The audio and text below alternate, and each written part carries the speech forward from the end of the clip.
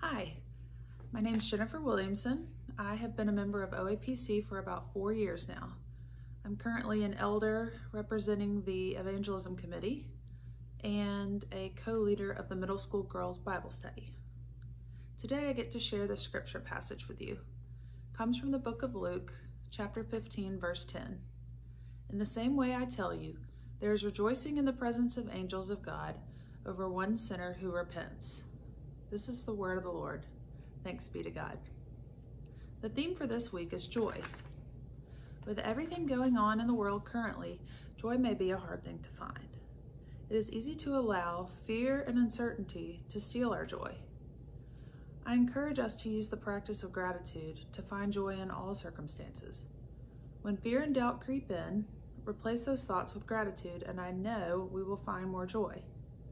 After all, during this time of Advent, we are all anticipating the joyful celebration of Jesus' birth. Happy Advent!